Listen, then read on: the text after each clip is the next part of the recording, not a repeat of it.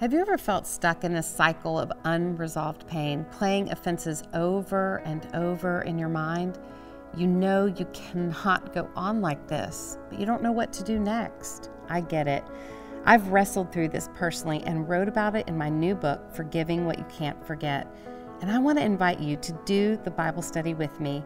I know what you're thinking. Lysa, a Bible study on forgiveness is the last thing I want to do.